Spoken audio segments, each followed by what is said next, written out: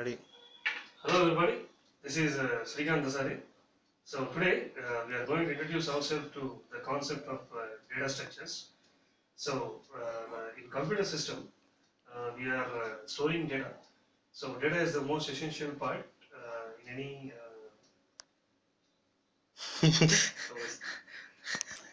ఏదన్నా రాసి చూడండి ఏదన్నా రాయి కాదులే రాయి చెప్తా చూద్దాం.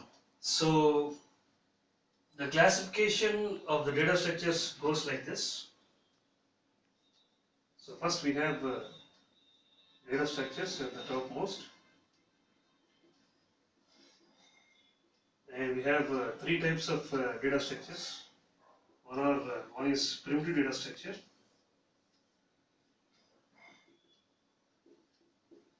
primitive,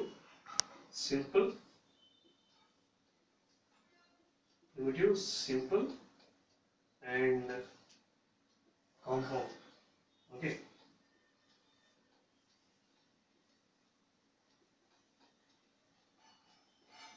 So data structures are mainly classified into three types: primitive data structures, simple data structures, and compound data structures.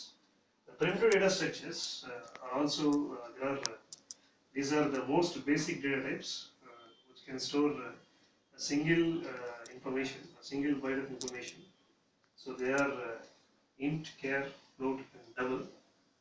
They go like this: int, char, float, and double.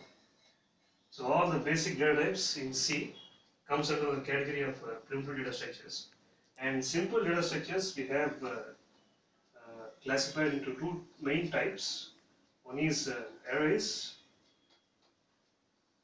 and structures. So arrays and structures. And when coming to the compound data structures, again we have they are classified into two types. The first one is linear data structure. First one is linear, and the second one is non-linear. Okay, linear and non-linear. Again, the linear data structures are classified into stack, queue, and linked list. Stack, queue, and linked list. Stack, queue, and linked list. And non-linear data structures are classified into trees and graphs. Okay, trees and graphs. Okay, so our study of the data structures in this course will be concentrated on this section more, all the simple data structures and compound data structures. Okay.